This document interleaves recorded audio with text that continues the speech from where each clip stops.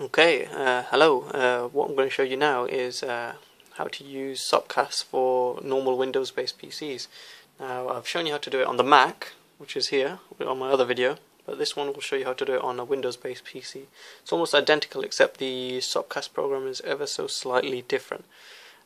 We do everything exactly as we did before in terms of finding the links. So what we got here is we're typing in Sopcast streams. Ooh, struggling to Sopcast streams. And just as we did before, we go to the first result, live football lol TV, I guess it is, .tv. So yeah, this will take us to a list of different links and stuff. We want to get the Man United Liverpool game, which is on right now. So we scroll down. As I said, it's got a list of games that are yet to come up, games that have already been played. We just basically need to find a live one. Right now, Liverpool and Manchester United is live, as we're watching here. It's 1-1.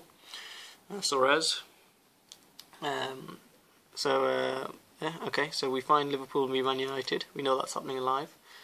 Click on that, and it takes us to another list here. Again, you've got a choice of different links here. I think the EN here stands for English links.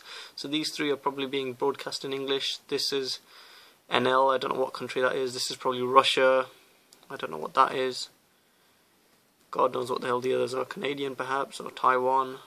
Yeah, but whatever.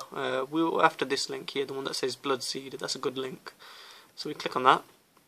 And this page opens. And again, just as before, we want this link here. Again, on its own, it's useless without the program. But we right click, copy link address. Now what we need to do is we need to open up Sopcast. So we click that, we go to Sopcast. Now Sopcast for Windows is available. Install it. Once installed, run it. You'll get this window that comes up. Login is anonymous, that's fine. Log in. And it'll start to boot up in a second. Right click on it. It's freezing there a little bit. Okay, so it logs in. What you've got here is you've got this little window that opens here.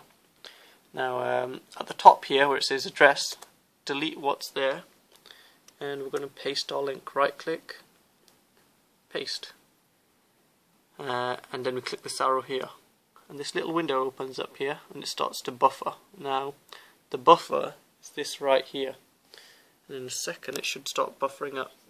Now the problem is I've got this game running here on the side, so it might be awfully slow. Find out in a sec really. 4% now. I don't know how clearly you guys can see that. It's on 4%. What I'm going to do is I'm just going to close this one here. So this one might be able to speed up. There you go. Now it's waking up. 16. Okay, so we just wait basically for that to buffer up. Let's get the sound on a bit. Oh, something's happening already. Sound up a bit. 36%.